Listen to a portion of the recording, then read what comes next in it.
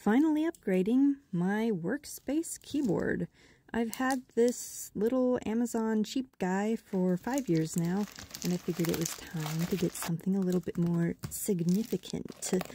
I decided to invest in a nice mechanical keyboard because I do a lot of script writing. Why is there a button in here? Why is the first thing that I grab a button? Weird.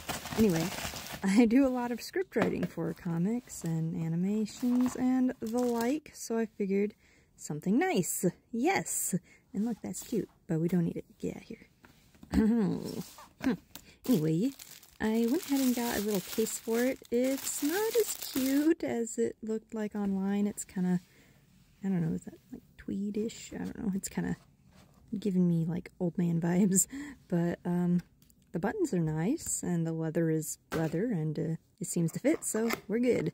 Now let's open this big boy up. It's a bit heavier than I expected, which honestly is a little worrying. I wonder how thick it's gonna be. Ooh, comes with a nice little protective layer that I'm gonna just throw away because I have the case. Don't need it. What I do need is a keyboard that can automatically switch in between all my different devices.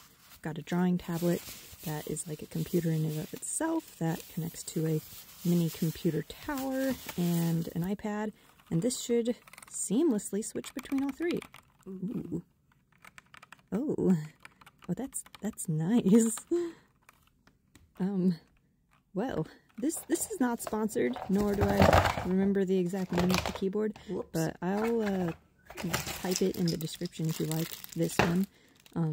It has this like flashy thing that I might put on, and I got the Red Pro. I did the upgraded version of the key thingies, which I think was a good idea.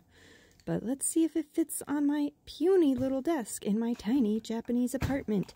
And that's a tight fit.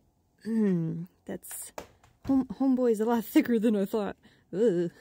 Okay, scooch him in. Hello, friend. Ignore the pig. Let's see. Well, it's tight up there. I definitely like how it looks. This is a very pretty keyboard, and it does sound very nice. Hopefully between all the scripting and art I do, it'll work really well.